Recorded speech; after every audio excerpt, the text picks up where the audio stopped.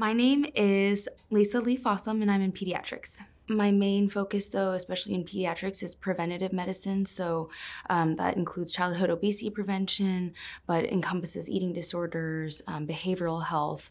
If I can prevent anything from happening down the road and to adulthood, that's my goal.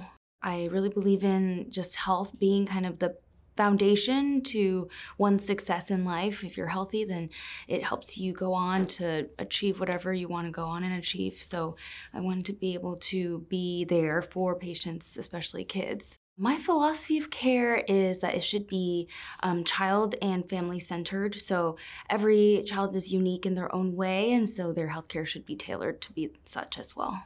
I think it's important to have a pediatrician to work with parents in ensuring that children's physical, mental, and behavioral health is also on track, and just knowing that pediatricians are there for parents as well.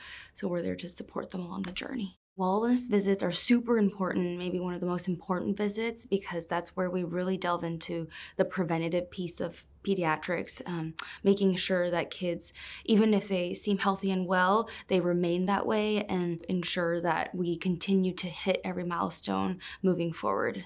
The most satisfying part of my job is, I think, seeing children just grow and thrive through every single milestone developmentally, and seeing families along the same journey.